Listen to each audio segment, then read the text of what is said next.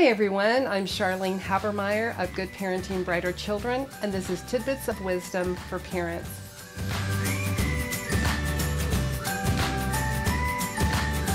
Today we're going to talk about the visual cortex of the brain.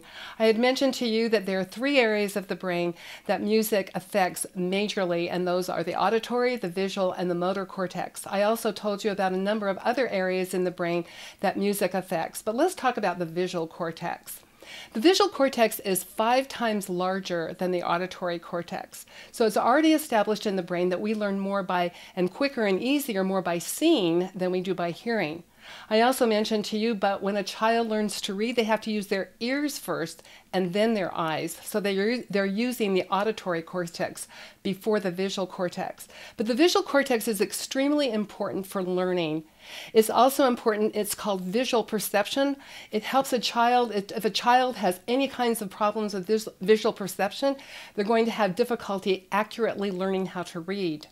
But visual perception is also when a teacher gives a direction to a student to maybe go to the principal's office. If they have visual perception, they're going to be able to make it to the principal's office. They have a sense and feel of direction. Also, when they're copying something from a board, being able to look at the board and then being able to take what they see on the board and then transfer it to their paper on their desk. That's all visual perception, and that's all related to the visual cortex of the brain. But there's another aspect of the visual cortex of the brain, and that's visual spatial learning. That is extremely important because that's when a child forms pictures in their mind. When they do that, it helps with reading comprehension. Think about when you read a book, especially a fiction book. Are you thinking about the book? Are you thinking about the different aspects of what you're reading? Are you forming a picture in your mind? When we form those pictures in our mind, then it helps us with reading comprehension. We will remember what we read.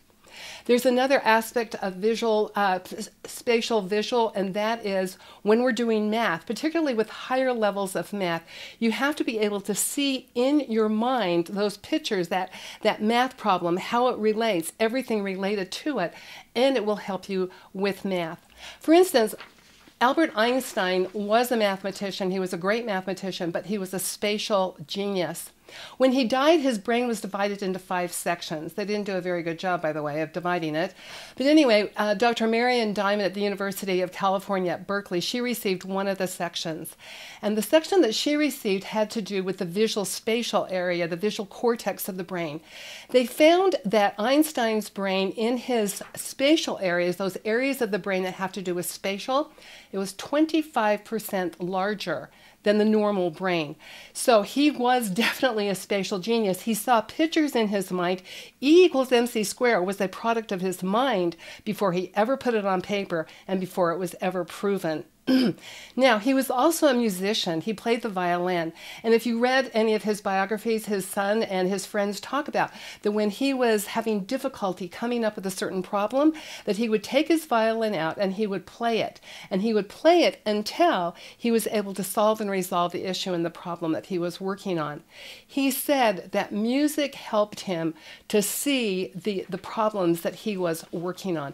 That's the spatial area of the brain working.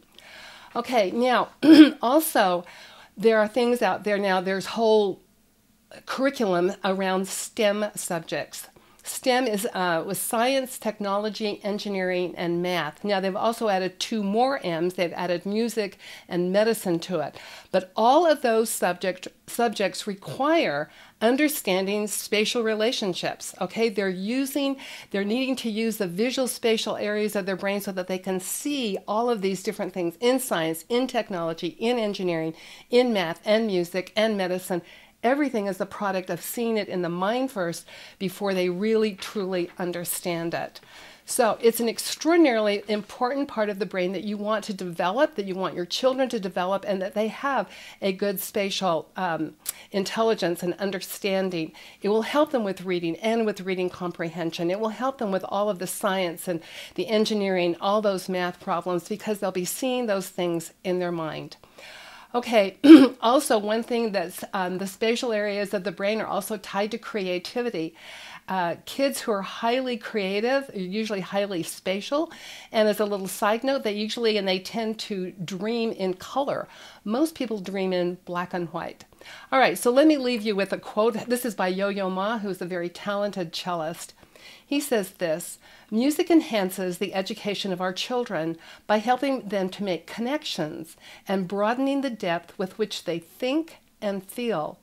If we are to hope for a society of culturally literate people, music must be a vital part of our children's education. Thank you for joining me, and I'll see you tomorrow.